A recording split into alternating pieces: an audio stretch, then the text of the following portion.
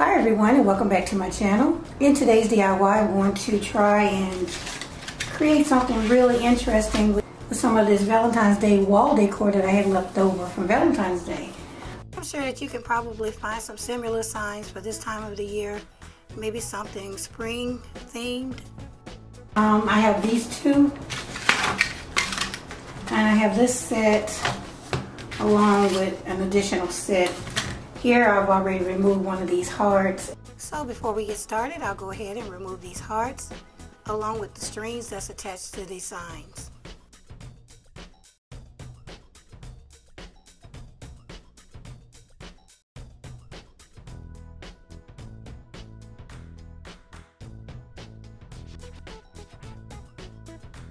As you can see, this heart didn't come off so easily, so I had to use some pliers to pull it off. Alright, so what I want to do is line these up and make it like a cityscape, like buildings. Let's see. I'm going to line them up even at the bottom. And then this one I'm going to make shorter, so I have to cut this. This one will go here. I won't be using this one, but if I wanted to make it longer, I would. But yeah. And then I'll put this one here. So yeah, this is the look that I'm going for. Took an X-Acto blade and scored the board where I wanted to cut it. After scoring the board a few times, I lined the scored section up with the end of the table and then broke it off. Okay, so I'm done cutting this one, and I did make a mistake and rip some of this paper off, so I'm just going to use a little bit of Mod Podge to get that back in place.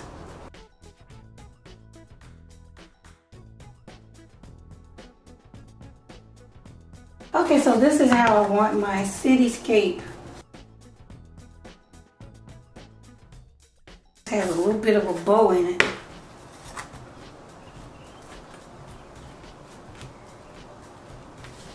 Alright, this is the look that I'm going for. I wasn't thinking when I flipped these over to glue these together, it actually changed the look of my cityscape, but that's okay because I worked it all out in the end. Next, I'll be gluing each section together with Mod Podge.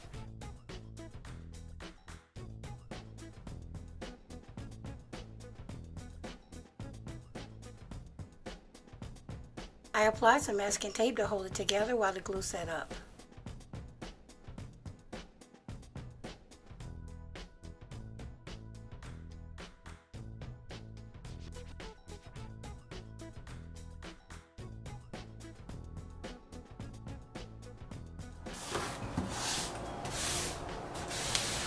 Now, while this is drying, I want to still reinforce this.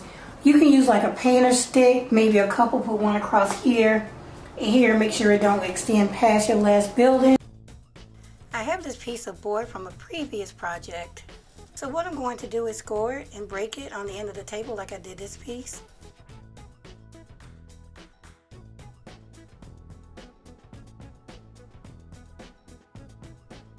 Now, as you can see, my line is not perfectly straight, and that's fine because it'll be on the back.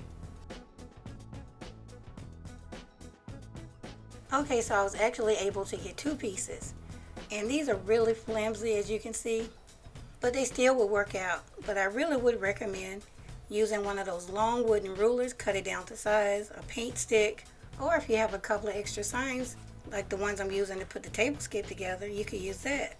Bottom line is you will definitely need something to reinforce the back. Next, I'll use some Gorilla Glue along with some hot glue to attach these strips to the back of my wall piece.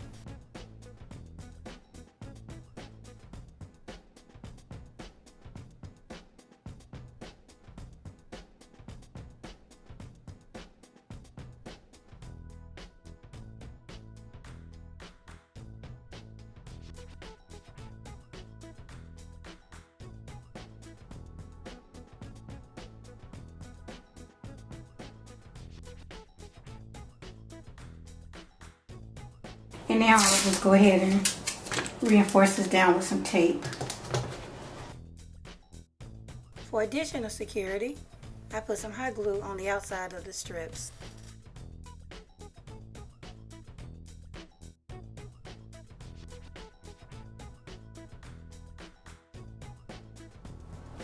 Alright, so I pulled these back and this is not sticking like I really want it. So I'm going to add some hot glue there as well.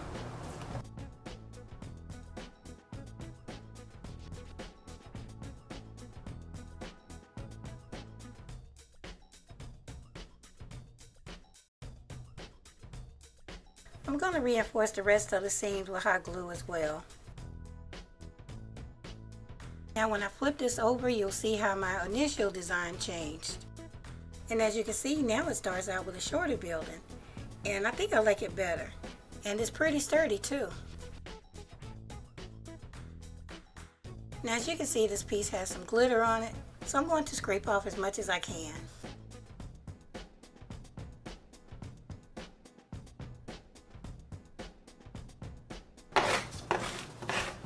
Alright, I'm going to grab a vacuum cleaner and clean this up really fast. Now, before we move on, I found this piece from a previous DIY and thought that it would be really cute at the very end of my cityscape. So next I'll be gluing this on the very end, just like this. But I'm going to do that off camera to save on time. You guys will see what it looks like when I bring it back. Alright, so moving right along, now I want to use these little tower blocks from Dollar Tree to make some little shelves. Make sure that my blocks stick really well together. I'll be using some Gorilla Glue, but wood glue would work just as well. Now, building these shelves are quite simple. All you need to do is glue 8 blocks together. That's 2 rows of 4 blocks glued together. And I made a total of 8 shelves.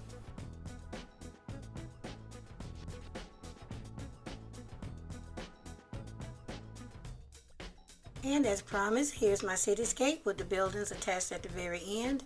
It's kind of hard to see the full thing from this angle, but you'll see the entire cityscape when I'm done. Now when I flip this over, you can see where I added the end piece down here, and I used this other piece that I broke off to secure it. Now in order to hang my cityscape, I'm going to glue these sawtooth hangers on with some Mod Podge and hot glue. I did end up removing these and gluing some new ones down, because I wanted to make sure that the back of the cityscape was level. So I glued 2 small pieces like the strips that I put across the back at the very top, and then glued the hooks on top of it to make sure that it all leveled off. Okay guys, I'm sorry, I actually thought I was recording. What I did was took my pieces that I glued together, and again there's 8 blocks in all that's glued together, and I'm going to use these as little shelves on my buildings. So you can put like cute little plants on there, pictures, or candles. It's up to you. So I've already laid them out however I want them to go. I have a marker here, and I'm just going to mark,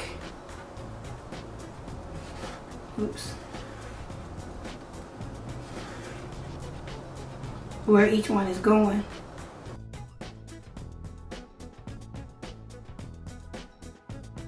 So then I'm going to take a drill and drill 2 small holes where I put the marks. And I'll do this just in case I want to reinforce the back with screws. Okay, so I'm done marking where all of my shelves will go. And so now I'm just doing this to reinforce my shelves at a later date because I actually don't have any small screws.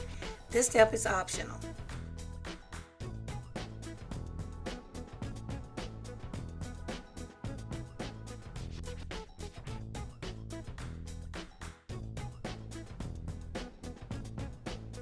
Now this is what it looks like from the back, and as you can see I have my pilot holes. So now I'll be able to put screws directly into the shelf. When I flipped it back over, I noticed that it was separating here. So I put some more Mod Podge in the crease and then put some tape on top to hold it together until it dries. Alright, so moving right along, I'm going to put some Gorilla Glue on the back of my shelf and a small amount of hot glue, and then hold it down until the hot glue sets up. I'll repeat these steps on each shelf.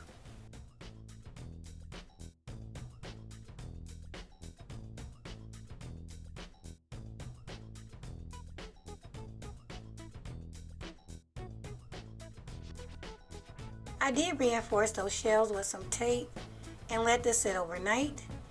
So now that the glue has completely dried, I'll take this outside and spray paint this entire thing silver. It'll probably require about 3 separate coats.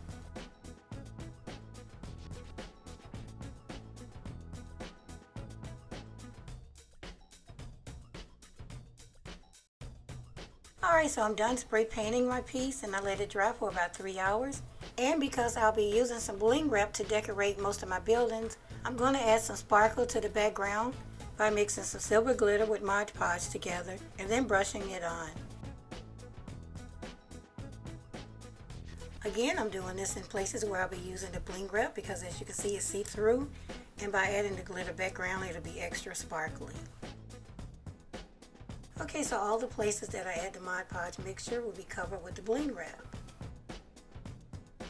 Okay, so since my wall shelf is going to be high on the wall, I decided to decorate the bottom so it wouldn't be so plain. I measured and cut some bling wrap and then glued it on with hot glue.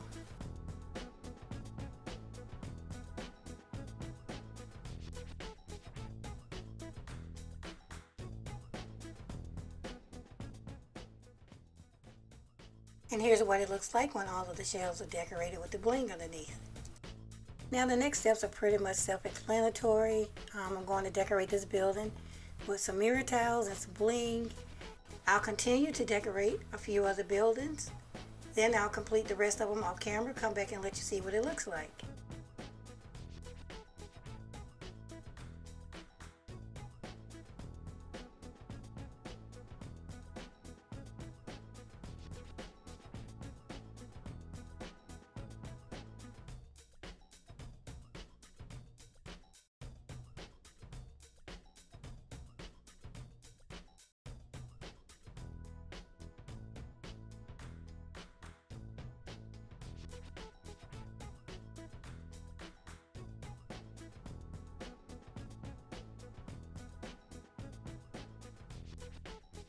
Alright guys, I'm done decorating my buildings, and you really won't be able to see too much until I hang it on the wall, but yeah, this is how it looks.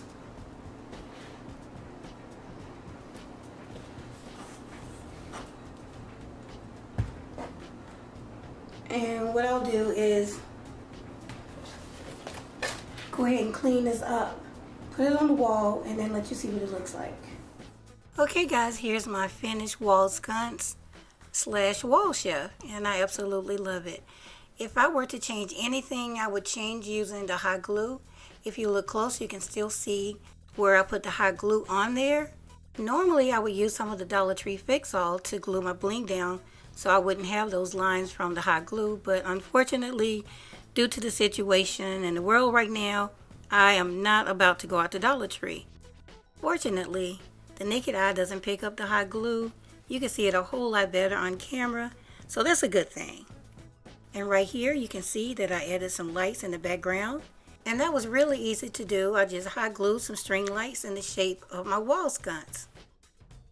Again, I'm really happy with how it turned out. I think it's absolutely beautiful, displayed the way that I have it displayed with these LED candles. You could also decorate it with some succulents from Dollar Tree. Some small frame pictures would look really nice, and some of the cute Dollar Tree figurines would look really cute on these shelves as well. But I'm sure you'll have your own decorating ideas. Okay everyone, this concludes my DIY. I hope you guys enjoyed it, and if you did, please leave me a thumbs up. Don't forget to share, comment, and subscribe. See you in the next one.